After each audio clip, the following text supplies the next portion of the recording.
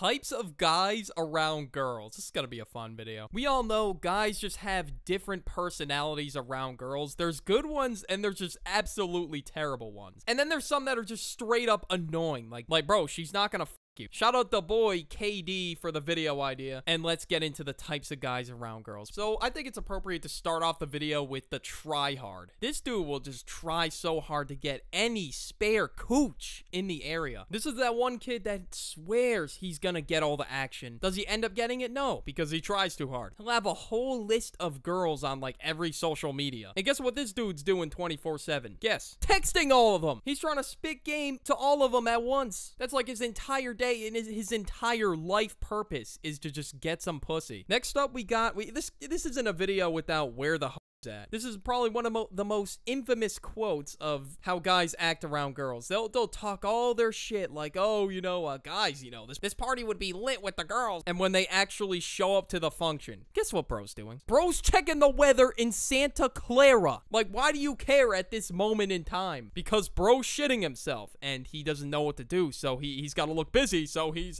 looking at the weather, guys. Don't talk all this shit if you're not gonna back yourself up. Yo, Bobby, come on, man. What is this party? You know what would make tonight a movie if the were here? Just for you, Jared, you know what? I'm gonna call up the girl. 1 hour later. Bro, what happened? You were the one that wanted the girls there.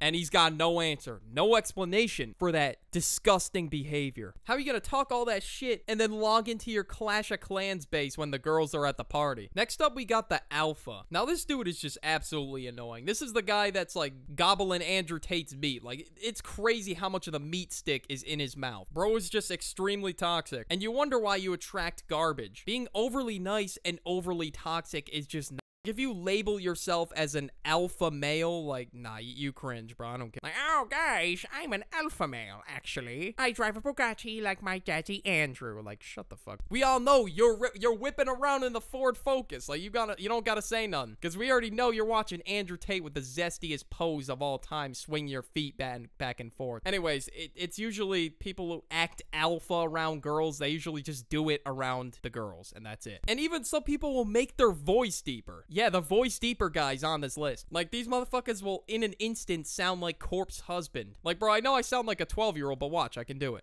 So, babe, what's going on? Are you okay? You sound sick. Okay, I can't do a girl voice for the life of me. No, this is my voice. It's just really deep for some reason. So, wanna fuck? But she's not gonna get in the bedroom with you because you have a deeper voice. Especially if you're faking it. Like, I don't know how girls' attraction to voices work, but goddamn, I don't think faking your voice will get you very far. Then you got the roughhouser. Now, this kid, oh my god. When you're getting some action, when you're risen up, like, literally, you're taking the biggest W on the planet. And then this kid pulls up and does something like this. You know, I really think you're really cool, Jessica. Yeah, oh my buddy. god.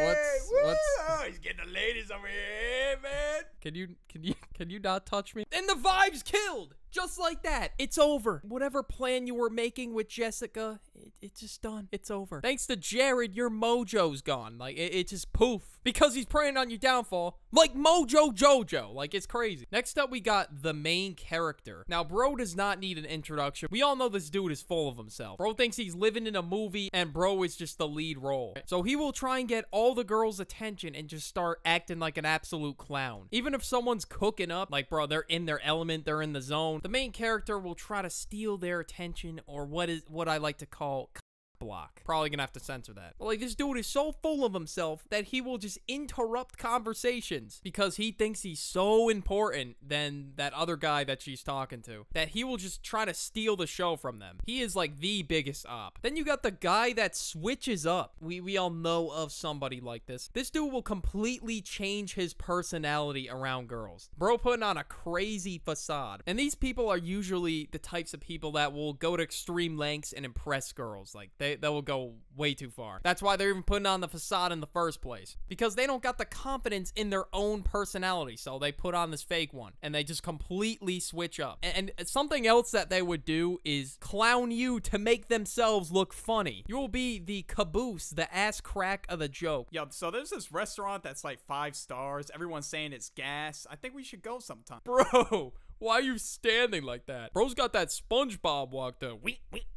So, ladies, you should have seen this guy the other day. He was the biggest NPC ever. He skipped out on the party the other night. Like, bro, that's some like chat GPT type shit. Clowning your homies isn't gonna get you laid, bro. Like, I hope you know that. Like, and this kid, it will make that like the center of the conversation. It's just clowning you the whole time. And of course, that's just gonna get extremely annoying when you can't even talk about other things. Next up, we got the show off. Now, this kid will do any stupid trick or stunt, etc. for some play. Like, he's just showing off to the girls. And this is like a very common thing. Like, people do dumb shit in front of their crush all the time. He'll go for like some crazy basketball trick shot and he'll end up slipping because he's too busy focusing on what his crush is thinking. He's gonna be like eating pavement the way he's focused on impressing his crush with this crazy basketball shot of his. Next up, we got the simp. We can't forget the simp, bro. Oh my god, this dude. He was in the Types of Friends video. Same thing applies. He will ditch the boys for his girl, all right? He will just dip after like an hour, be like, oh, yeah, I gotta go see my girl. Like, bro, no, you don't. Usually his riz consists of just being desperate. Hello, madam. I think you look very beautiful. Yeah, I'm just gonna put all your drinks on my tab. Bartender. Yes. Put all her drinks on my tab. I got it. It's on the house tonight. Are you sure? Yes, sir. Yes, of course. Anything for this lovely lady. Yeah. Nah, but the craziest thing is, she doesn't even know the guy. That's the craziest part of all this. Like, this dude will go to extreme lengths. He will just be overly nice to the point where it's just a turnoff, bro. Like, we get it, bro. You're trying to get a crumb, but it's not gonna work because it just comes off as desperate and fake. Next up, in contrary, we got the Rizzler. Bro just magically pulls. We all know the deal by now. Like, bro has the craziest charisma in the book and he gets girls because he's himself. He doesn't have to put on this fake facade for nobody. Next up, we have the deep guy. Now, this guy will just turn anything into a deep conversation. We all know that one guy that just tries to be deep in front of the girls. It's like some depressed PFP Bart Simpson type shit. So like, yo, do you see that star right there? That it looks like a teardrop. Isn't that so cool? Yeah, that's really cool. I saw that star. You know, it reminds me of this one time where same exact night, but instead of being with you, staring deep into your eyes, I was fighting some serious demons in my mind. Oh shit, on second thought, I gotta leave early tonight. Yeah, my bad. I forgot. Bro, no one wants to hear about you fighting your goddamn demons. Like, holy shit. This is like the don't hit me up kid in real life, except, yeah, he actually somehow has female interaction now. Because apparently, bro is fighting his demons. I don't know, bro. Then you got the nervous kid. Now, this one used to be me, like, 100%. The nerves just took over when I was talking to a girl. Like, it was bad. If this is you right now, it's because you're taking it too serious. Like, you gotta loosen up a little bit. Show her you. Like, if she don't like you, then you know what? That's fine. There's plenty fish in the sea. Yeah, I'm low-key still kind of the nervous kid, but we're getting there. Next up, you got the guy who just comes off as extremely creepy. Ugh. You do not want to be this guy, bro. Oh my god. It's just a complete turn off, bro. You got that, if you got that SH riz, if you got that sexual charisma, if you feel me, if you catch my drift, you're just not gonna succeed. Oh, I got it. Oh, great idea. Oh, this is Riz. I can't wait to hold you and snuggle you tonight when we're watching Netflix together in my room. Tee-hee. Motherfuckers will straight up send shit like that and act like they're the Rizzler. That is just straight up creepy, bro. Like, oh my god, bruh. You're probably wondering right now, Duck, what type are you? Like, I mean, you're talking shit about all these other people, and yet you're not gonna say what type you are? Which one is it, huh, buddy? About that, well, you see, I'm the no bitchy